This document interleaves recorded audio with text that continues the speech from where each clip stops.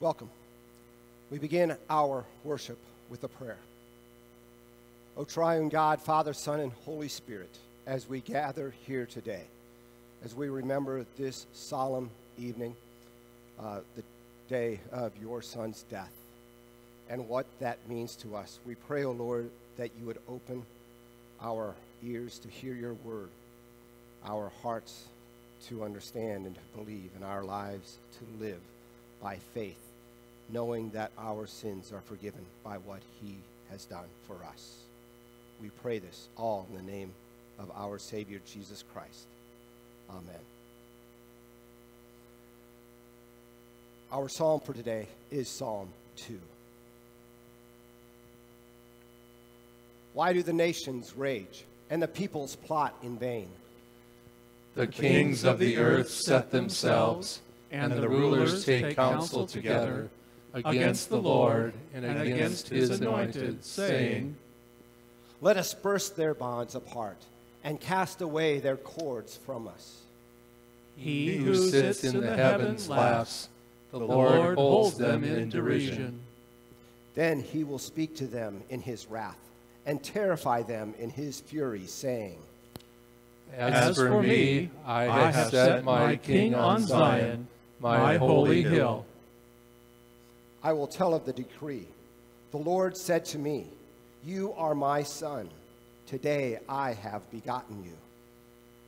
Ask of me, and I will make the nations your heritage, and the ends of the earth your possession.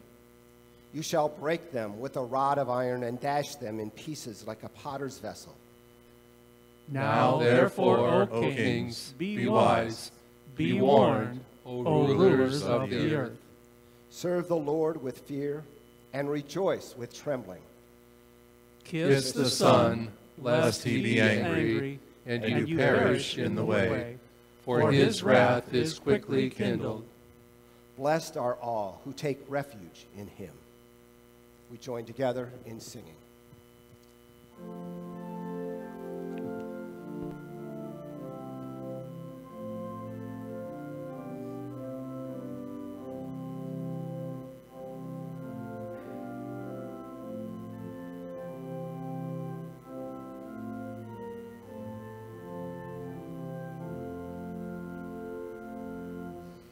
Come to Calvary's holy mountain, sinners ruined by the fall. Here a pure and healing fountain flows for you, for me, for all. In a full perpetual tide, open when our Savior died. Come in poverty and meanness, come defiled without, within. From infection and uncleanness, from the leprosy of sin. Wash your robes and make them white. Ye shall walk with God in light. Come in sorrow and contrition, wounded, impotent, and blind. Hear the guilty free remission. Here the troubled peace may find. Health his fountain will restore. They that drink shall thirst no more. They that drink shall live forever. 'Tis a soul renewing flood. God is faithful, God will never break his covenant of blood. Signed when our Redeemer died, sealed when he was glorified.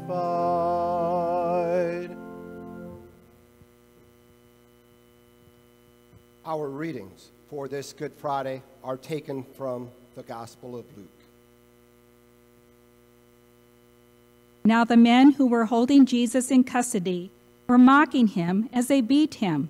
They also blindfolded him and kept asking him, "Prophesy, who is it that struck you?"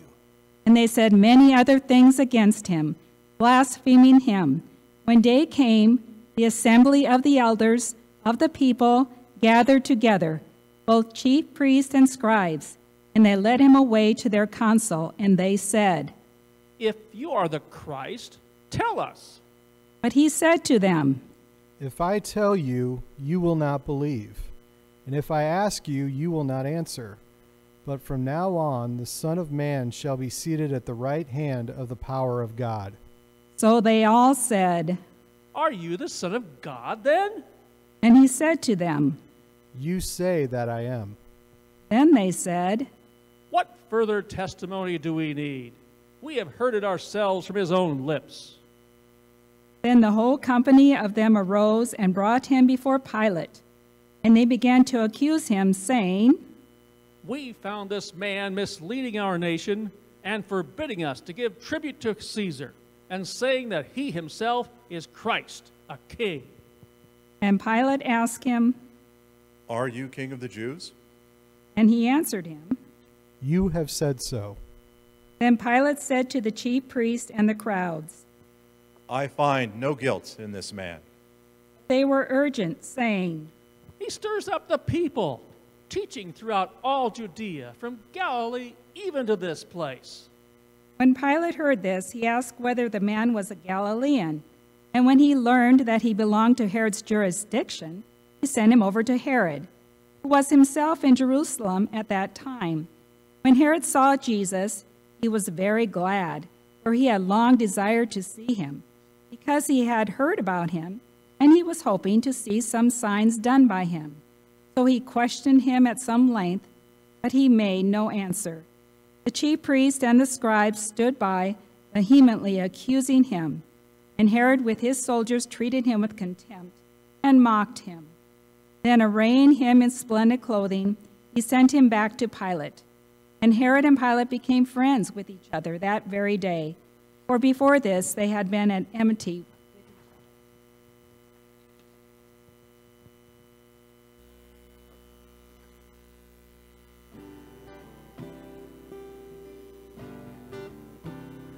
He was pierced for our transgressions, he was crushed for our sins. The punishment that brought us peace was upon him. By his wounds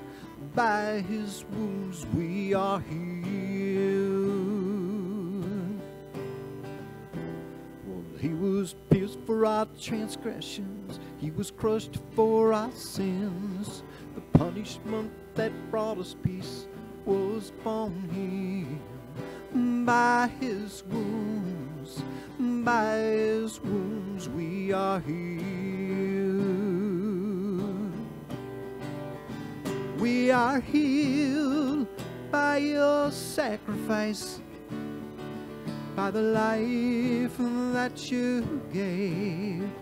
We are healed, for you paid the price. By your grace we are saved. We are saved. He was pierced for our transgressions, he was crushed for our sins. The punishment that brought us peace was upon him. By his wounds we are healed. We are healed by your sacrifice, by the life that you gave. We are healed, for you paid the price. By your grace we are saved. We are saved. was pierced for our transgressions. He was crushed for our sins. The punishment that brought us peace was upon him. By his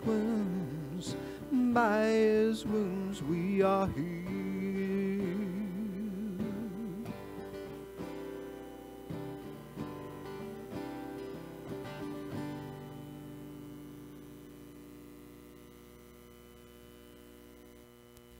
Pilate then called together the chief priests and the rulers and the people and said to them, You brought me this man as one who is misleading the people.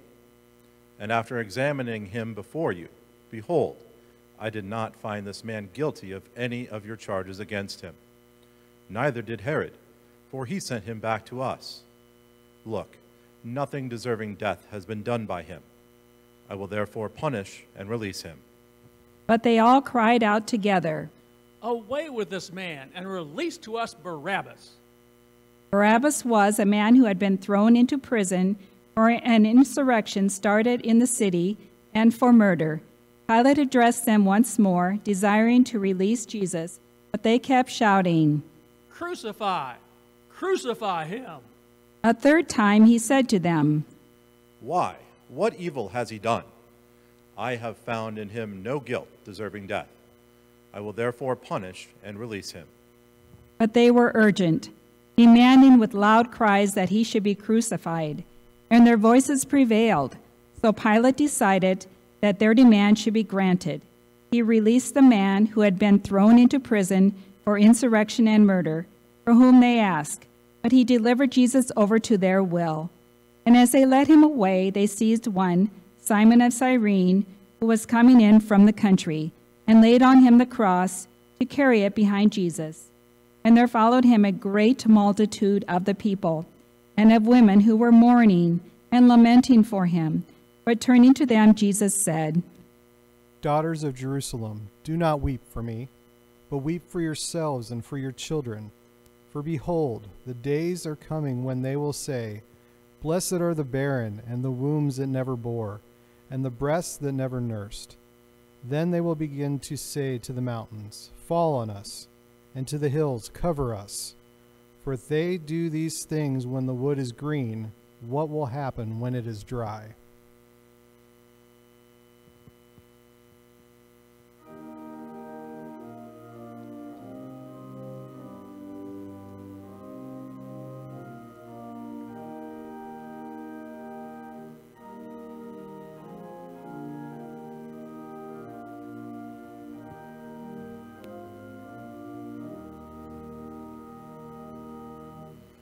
Glory be to Jesus, who in bitter pains poured for me the lifeblood from his sacred veins. Grace and life eternal in that blood I find.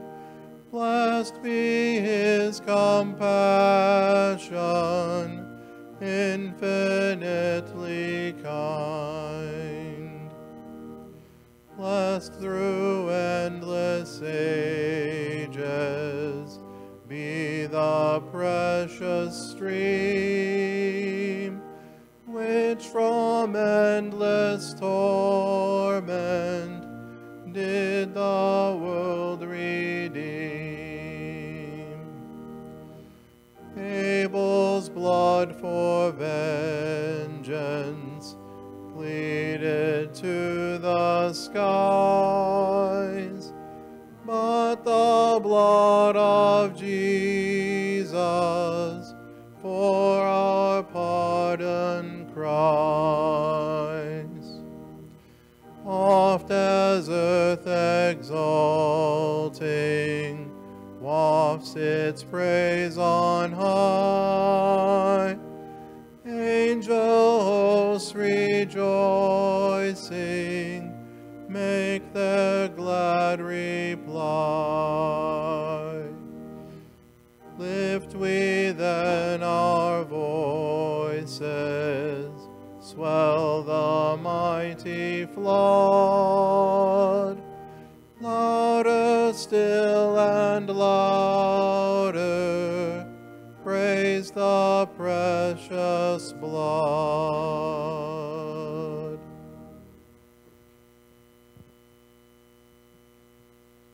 Two others who were criminals were led away to be put to death with him.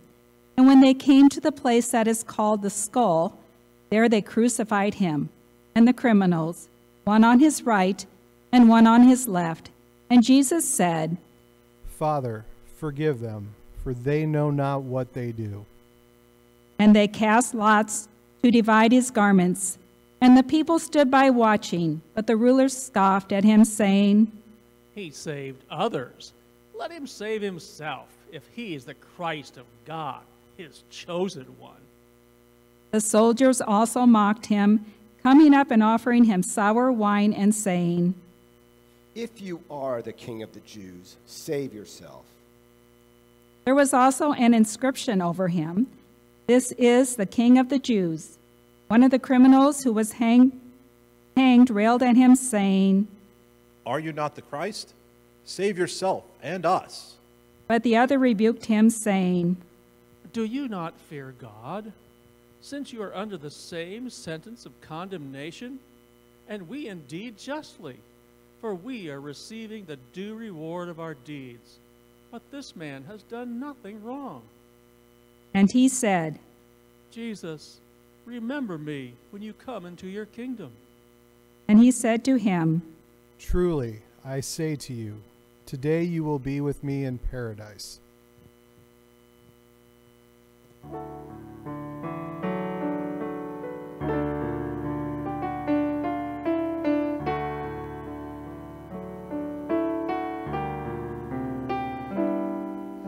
The crowd pressed in to see this man who stood condemned to die.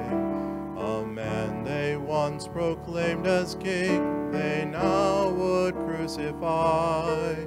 They laid a cross upon his back and pushed him up the road. The path would lead to Calvary, he fell beneath the load.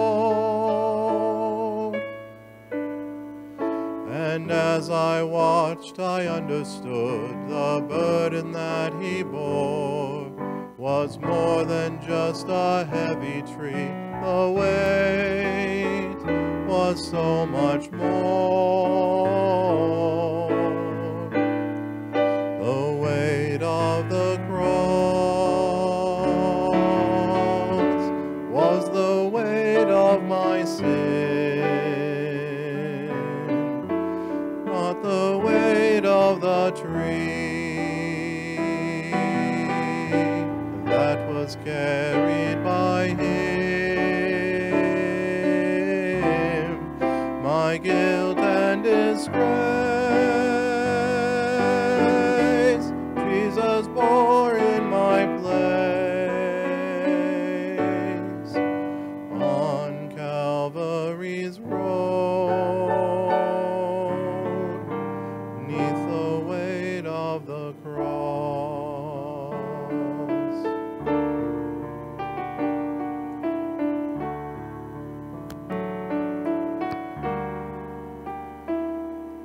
His face was scarred, his body bruised, his head was crowned with thorns.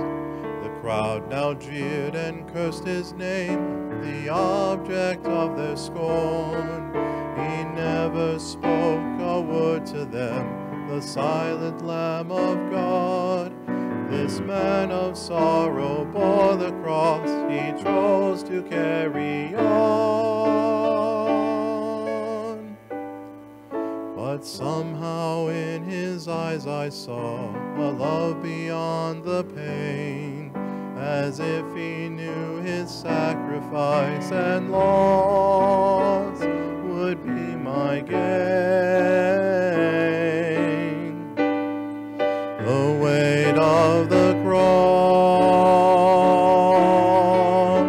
was the weight of my sin,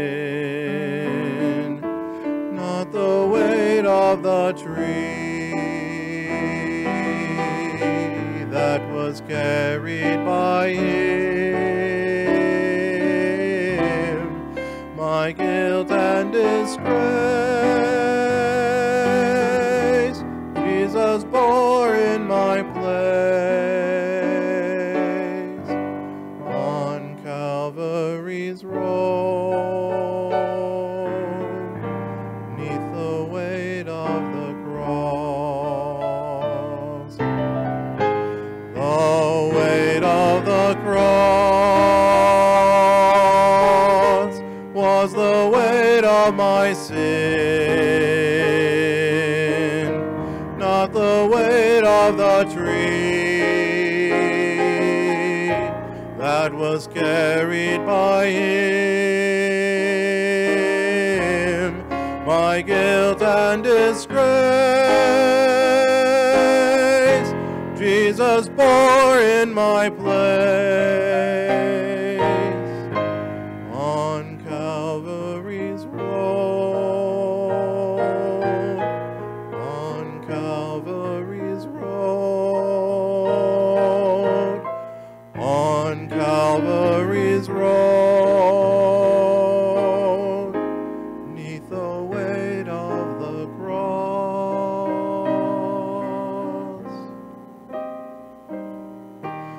on which the Prince of Glory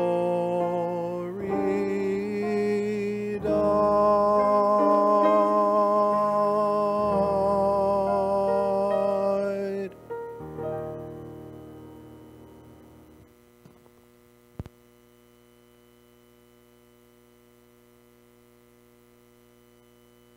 It was now about the 6th hour, and there was darkness over the whole land until the 9th hour, while the sun's light failed, and the curtain of the temple was torn in two. Then Jesus called out with a loud voice, said, Father, into your hands I commend my spirit. And having said this, he breathed his last. Now when the centurion saw what had taken place, he praised God, saying, Certainly this man was innocent.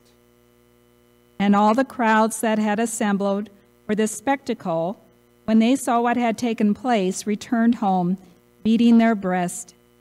And all his acquaintances and the women who had followed him from Galilee stood at a distance watching these things.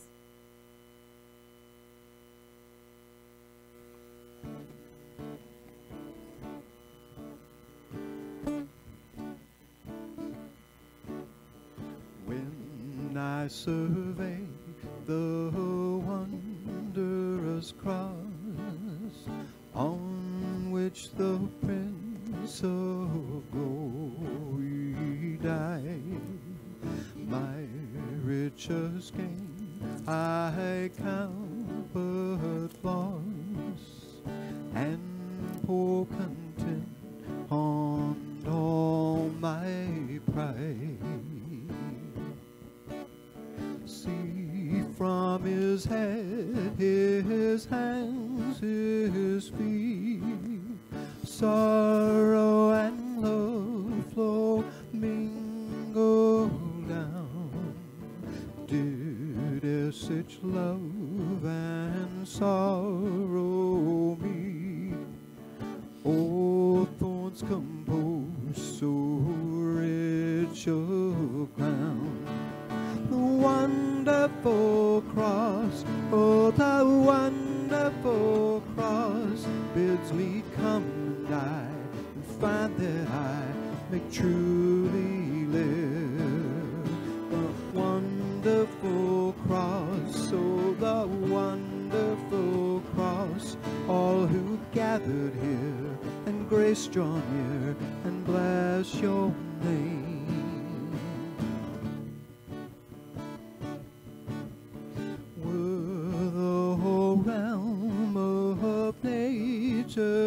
Mine, that were an offering far too small. Love so amazing, so divine, demands my soul my life my all. The wonderful cross, oh, the wonderful cross bids me come and die and find that I may truly live. The wonderful cross, oh, the wonderful cross, all who gathered here by grace draw near and bless your name.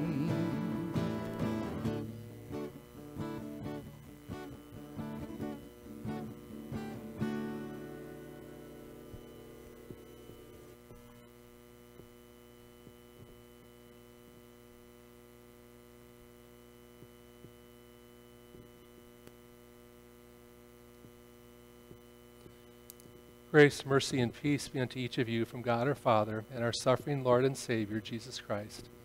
Amen.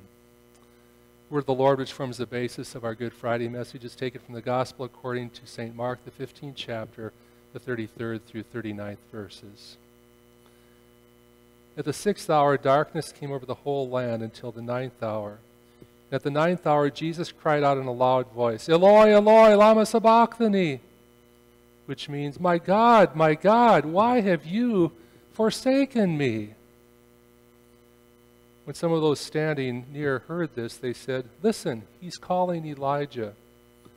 One man ran, filled a sponge with wine vinegar, put it on a stick, and offered it to Jesus to drink. Now leave him alone. Let's see if Elijah comes to take him down, he said. With a loud cry, Jesus breathed his last. The curtain of the temple was torn in two from top to bottom. And when the centurion who stood there in front of Jesus heard his cry and saw how he died, he said, surely this man was the Son of God. This is the word of God.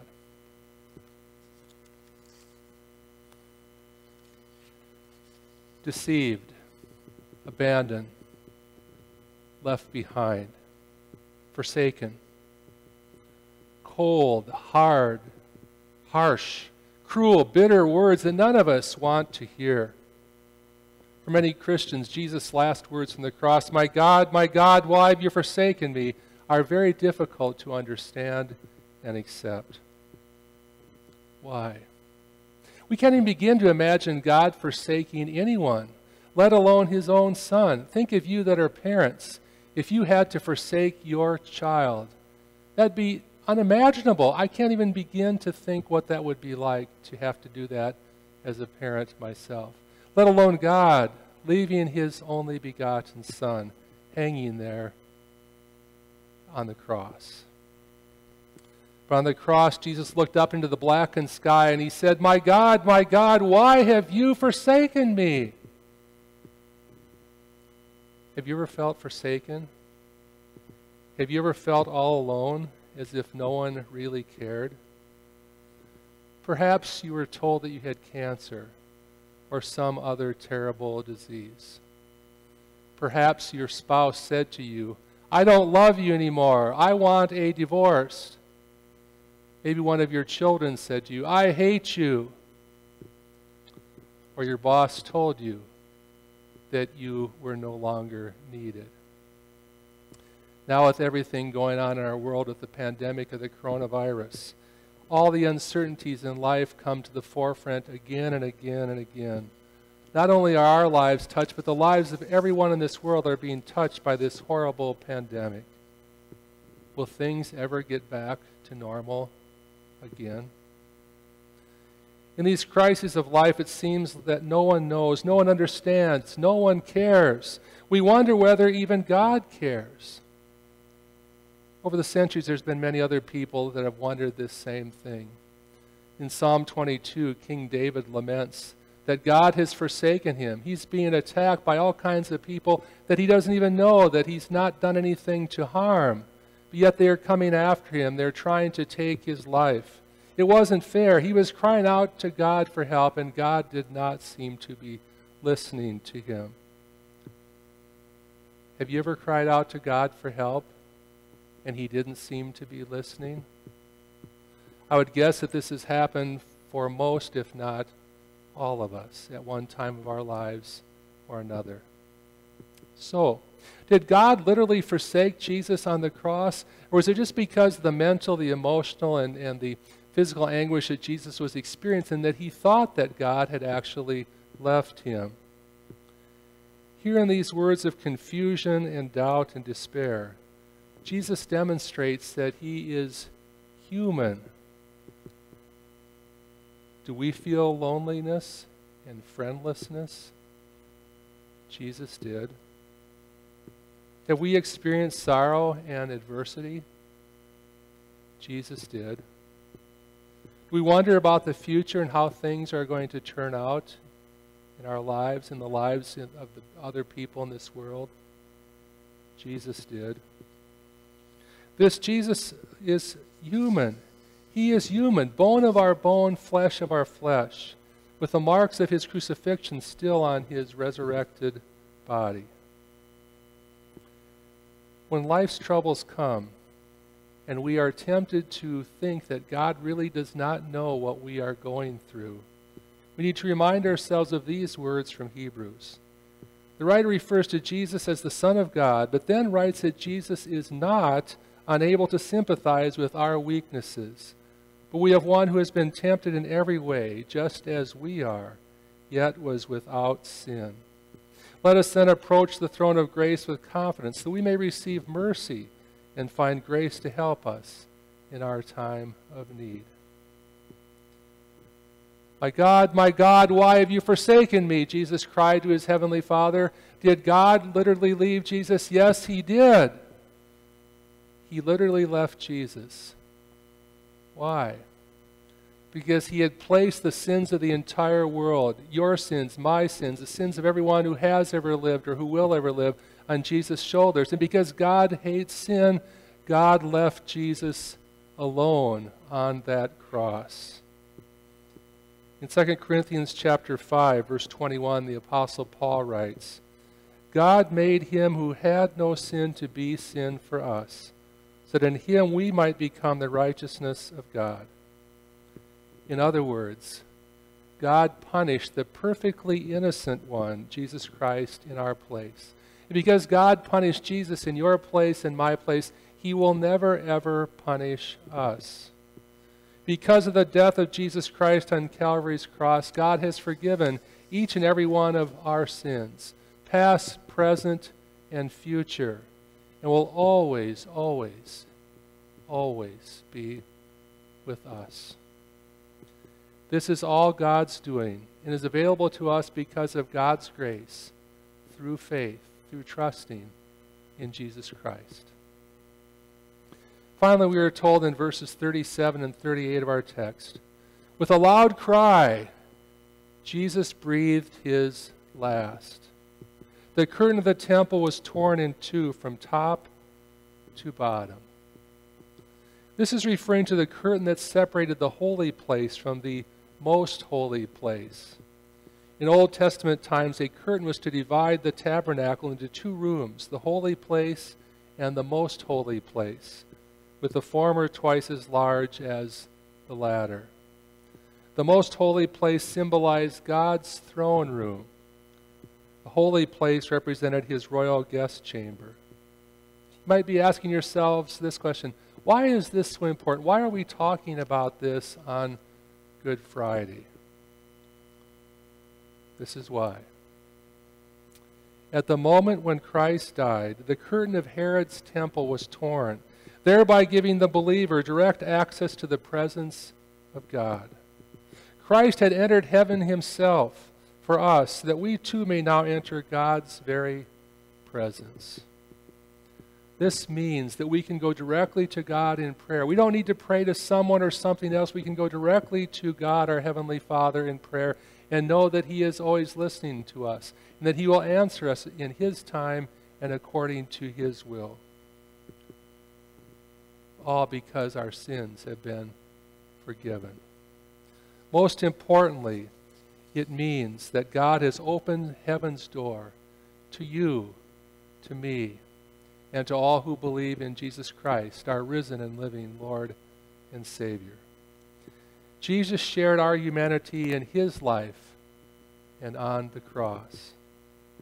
We share his victory now and forever. Amen. And now may the peace of God, which surpasses all of our human understanding, keep and guard your hearts and minds through faith in Jesus Christ, the one who lived for you, suffered and died after being forsaken by God on the cross, and was raised again for you, so that you could be his forgiven child, now and one day in heaven forever. Amen.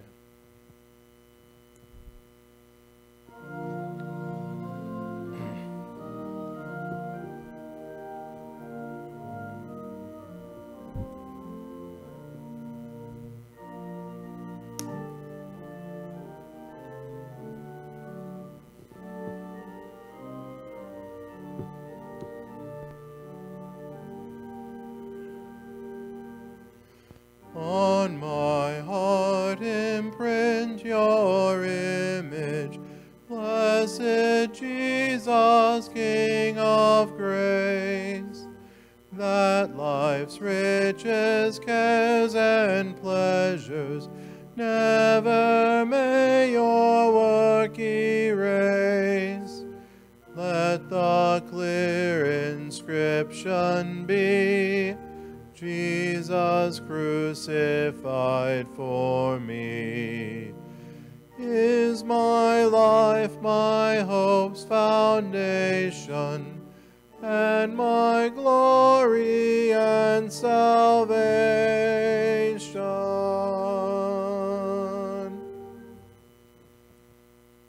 Let us pray. O Lord God, our Heavenly Father, as we come to you through the work of Jesus Christ, our Savior, we pray, O Lord, that you would grant us the forgiveness, not granted upon our goodness, but upon the work of your Son, who was forsaken on the cross, so that we might be forgiven and set free, so that we can come to you directly with our prayers, with our worries, with our concerns. O Lord God, we come to you today, praying for your guidance, praying for your peace, praying that you would grant that our fears would subside. O Lord, in our world we are living in uncertain times. We ask, Lord, that you would guide us by your mighty right hand, that you would lead us through these difficult times, that we might trust in you. O Lord, we pray for those who are suffering through these times of difficulties, as they are going through times of financial struggles as it related to being laid off, those who are worried due to the health issues with the COVID virus. We ask, Lord, that you simply give us peace. Help us to trust in you above all things. We pray, Lord, for all of the healthcare providers. Ask that you would grant them your wisdom and your grace to do the awesome task you have placed before them. Protect them from harm and give them your strength to do your will of healing.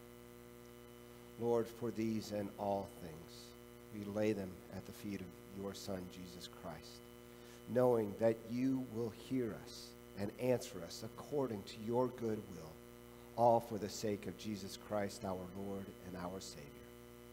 And now we join together in praying as he has taught us. Our Father, who art in heaven, hallowed be thy name. Thy kingdom come, thy will be done, on earth as it is in heaven. Give us this day our daily bread, and forgive us our trespasses, as we forgive those who trespass against us. And lead us not into temptation, but deliver us from evil. For thine is the kingdom, and the power, and the glory, forever and ever. Amen. Now there was a man named Joseph from the Jewish town of Arimathea. He was a member of the council, a good and righteous man, who had not consented to their decision and action, and he was looking for the kingdom of God. This man went to Pilate and asked for the body of Jesus. Then he took it down and wrapped it in a linen shroud and laid him in a tomb cut in stone, where no one had ever yet been laid. It was a day of preparation, and the Sabbath was beginning. The women who had come with him from Galilee followed and saw the tomb and how his body was laid. Then they returned and prepared spices and ointments.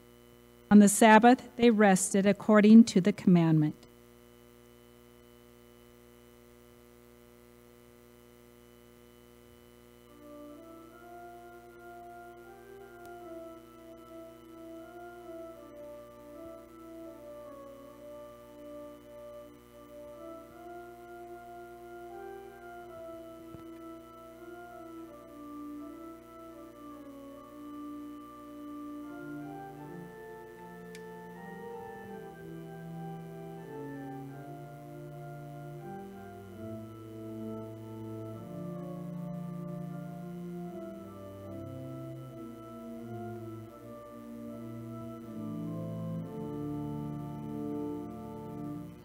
Stricken, smitten, and afflicted, see him dying on the tree. 'Tis the Christ by men rejected, yes, my soul, 'tis he, 'tis he. 'Tis the long-expected prophet, David's son, yet David's Lord. Proofs I see sufficient of it, 'tis the true and faithful word. Tell me, ye who hear him groaning, was there ever grief like his? Friends through fear his cause disowning, foes insulting his distress. Many hands were raised to wound him, none would intervene to save. But the deepest stroke that pierced him was the stroke that justice gave.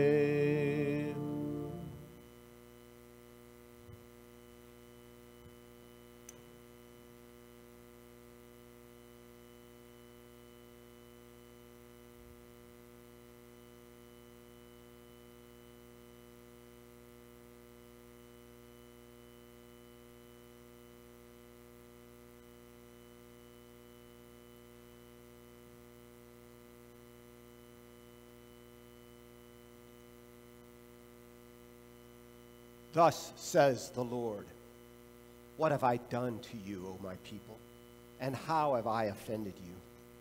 Answer me, for I have raised you up out of the prison house of sin and death, and you have delivered up your Redeemer to be scourged. For I have redeemed you from the house of bondage, and you have nailed your Savior to the cross.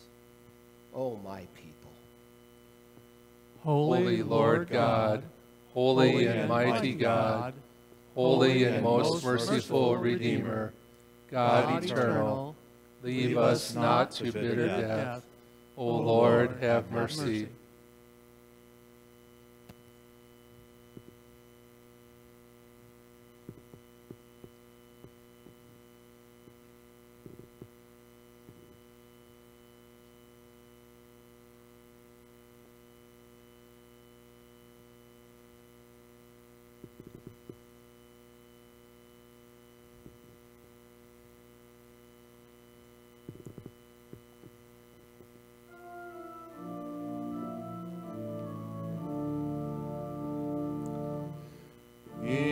Think of sin but lightly, nor suppose the evil great.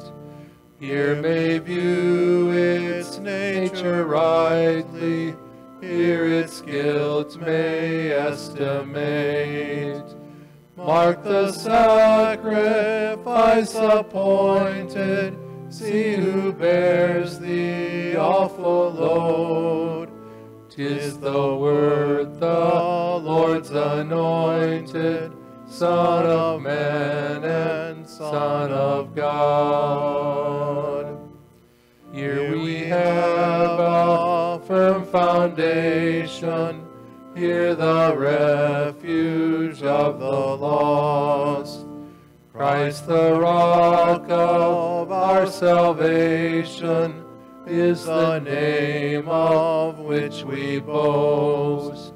Lamb of God, for sinners wounded, sacrificed to cancel guilt. None shall ever be confounded, who on him their hope have built.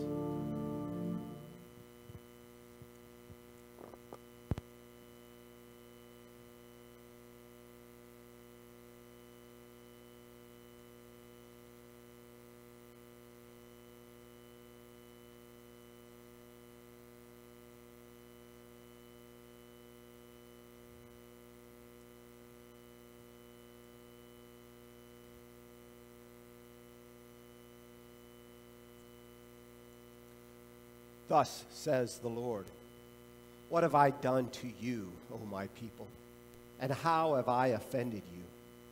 Answer me, for I have conquered all your foes, and you have given me over and delivered me to those who persecute me. For I have fed you with my word and refreshed you with living water, and you have given me gall and vinegar to drink, O my people. Holy Lord God, holy and mighty God, holy and most merciful Redeemer, God eternal, allow us not to lose hope in the face of death and hell. O Lord, have mercy.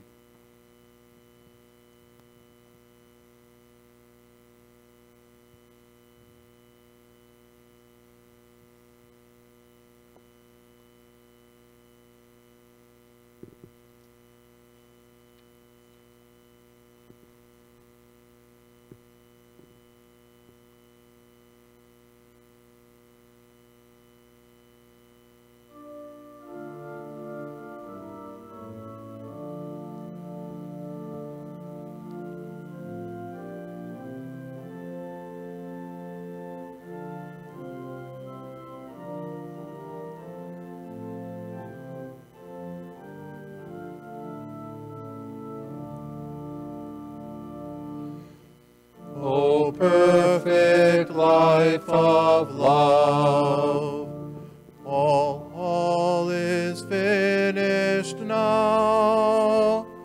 All that he left is throne above to do for us below.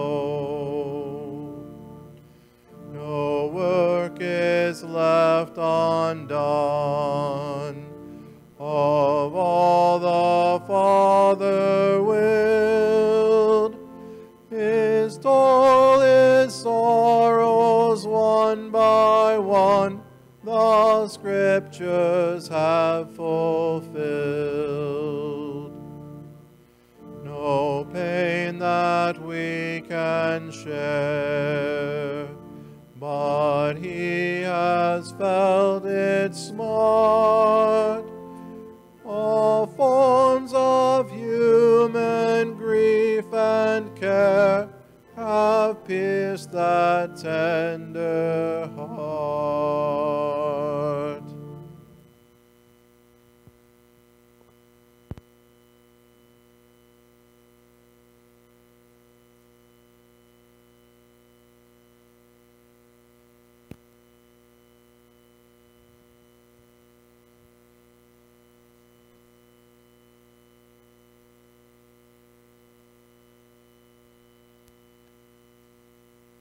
Thus says the Lord, what have I done to you, O my people? And how have I offended you? Answer me. What more could have been done for my vineyard than I have done for it? When I looked for good grapes, why did it yield only bad? My people, is this how you thank your God? O my people. Holy Lord God, Holy and mighty God, holy and most merciful Redeemer, God eternal, keep us steadfast in the true faith. O O Lord, have mercy.